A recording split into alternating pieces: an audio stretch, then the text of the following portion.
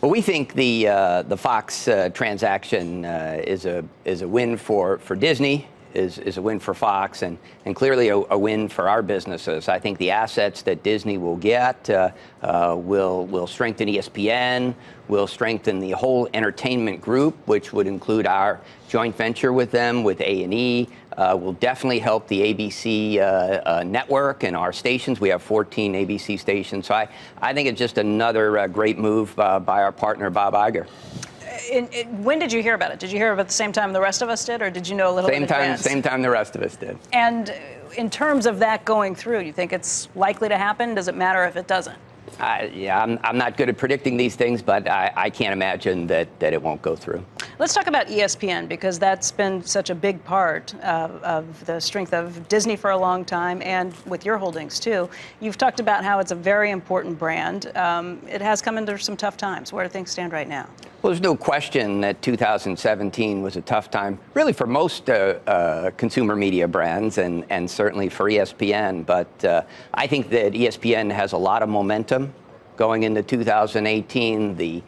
Disney's acquisition of a majority stake in BAMTech from the Major League Baseball, I think, gives us a powerful platform. We're going to be rolling out ESPN Plus, more games, more other premium content to the super fan, and we're excited about that. Can you speak to the resignation of Skipper running ESPN? Do you know anything about that beyond what we've read? I don't know anything beyond what Bob Iger said, what John Skipper said. Have nothing but the highest admiration for John and for what he did for ESPN, and we wish him But you recognize well. Most people inside and outside of ESPN look at that situation of his resignation and think that there's something amiss about it. There was just a piece in the Hollywood Reporter yesterday about it, suggesting that the timing of it, certain comments that Skipper had said even days before about being all in this together, about wanting to be there for years and years,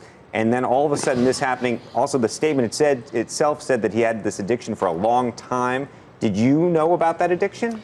Clearly not. But look, I think if you look at Disney, Bob Iger, his long record, John's long record, I think what they said is what actually happened. Steve, do you think that if I owned ESPN, I watched the Georgia-Oklahoma game. Sports is better than ever, and it's live, and you get to have live TV. So I'm so bullish on sport.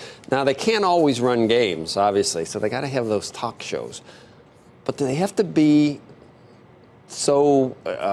They get a little bit political, and it's always from one side of things, and it's irritated me in the past. Couldn't you just tweak? Well, sorry about that. Couldn't you tweak ESPN a little so that it's a little bit not quite as there's times when it's like, I'm changing this. Well, unfortunately, I'm not running ESPN.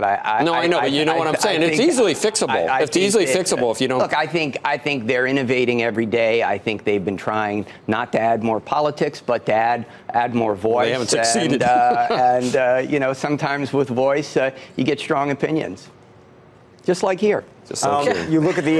But once in a while, we have the other side. You look at the AT&T Time Warner transaction. You think that should go through? I'm not a regulator, so I'll let. Yeah, but a regulator might come to decision. a company like yours and say, "Do you have an anti-competitive problem with this transaction?" So do you? Well, look, we work with both sides, right. and I don't have an opinion on it. Do you think that the Disney-Fox transaction could raise prices? I mean, part of the strategy. Do you think that part of the strategy is to ultimately be able to raise prices on consumers? No, I think part of the strategy is to be able to put better programming on the air, to unite, say, the Fox studios with the great Disney distribution, with the great Disney brands. I think if you look at Bob Iger's career, he's just been adding great brands and great talent to Disney, and this is another attempt to add great talent to the Disney portfolio. Hey there, thanks for checking out CNBC on YouTube. Be sure to subscribe to stay up to date on all of the day's biggest stories. You can also click on any of the videos around me to watch the latest from CNBC. Thanks for watching.